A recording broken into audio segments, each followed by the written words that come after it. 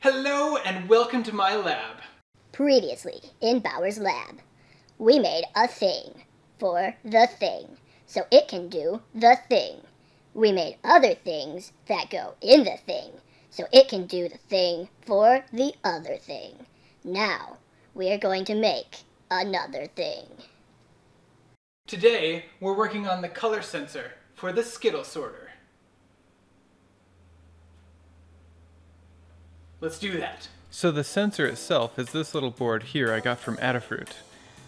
You can see, if it'll focus, the sensor is in the middle, and then there's an LED over here so I don't have to worry about lighting. Then we just need power, and then ground up top, and their data connection is on the side there. That's pretty simple, so we'll just wire that up. This here I printed just a simple test rig right here so we can run Skittles through all the way down.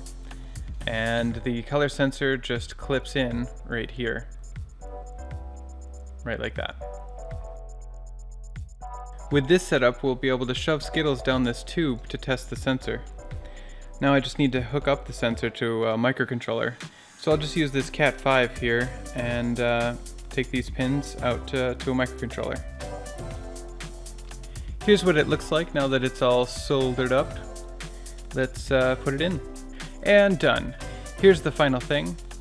Interesting note, the wires in a Cat 5 cable fit quite conveniently into a PCB header. So that allows me to take that right into a microcontroller. Alright, here we have the sensor hooked up to the microcontroller. What the microcontroller is doing right now is just continuously reading samples off of the color sensor.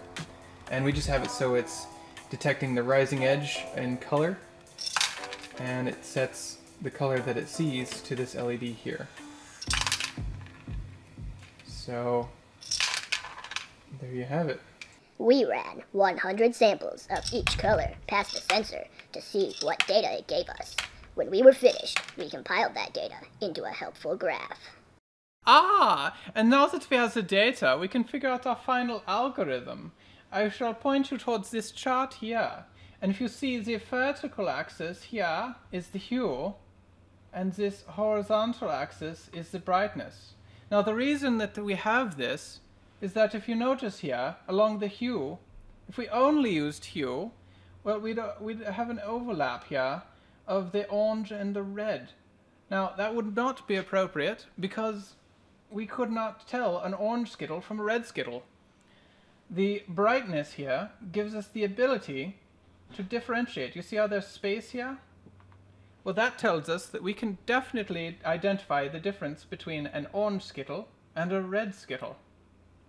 So, if we take all of these little blobs of data and we draw a circle around them, we can take the center point of that circle and call that well, we'll call it the green point here.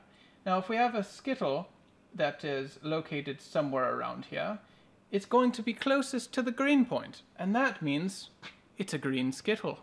Now, if we turn around and move to this point down here, if there's a point right along here, well, we'll just say that if it's closest to the orange center, then it's an orange Skittle. And if it's closest to the red center, it's a red Skittle. That basically concludes that. But an interesting point that we've discovered here is that purple Skittles are not purple. They're colored purple here on our diagram, but if you'll notice their location on the hue, they're actually brown. Now this strikes me as rather odd because they taste purple, but they certainly do not look purple. When you look at them, they are indeed brown. Now, if you look, you will see that upon further inspection, you'll notice that the observation can be made that there are no blue aspects to this chart. Now, you would expect it to go up here, much further, go blue, and, you know, cyan, and purple, and all of that, all of those up there. It's only using half of the hue circle. So, my conclusion is that that is the slogan for Skittle should not be taste the rainbow, but perhaps something more reasonable, like taste half of the rainbow. Then you know, advertisements would be more accurate with reality, and I think these should no longer be called purple Skittles, because, well, quite frankly, they're not purple, they're brown. And so, no blue dyes at all are visible here, and perhaps that saves cost, but you're no longer tasting the rainbow, and it's quite a disappointment to me, to be honest. Now that we have the algorithm sorted out, we can have the microcontroller tell us what color each Skittle is as it passes in front of the sensor. We will use this information in the next step to control the Skittle diverter.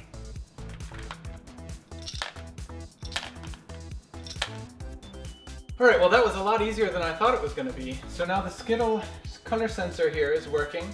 Next time you should join us when we work on the diverter. And once that's done, we'll be able to make the entire machine that sorts Skittles. Stop eating unsorted Skittles. Stop eating an unsorted life. Stop eating unsorted Skittles. Stop having an unsorted life.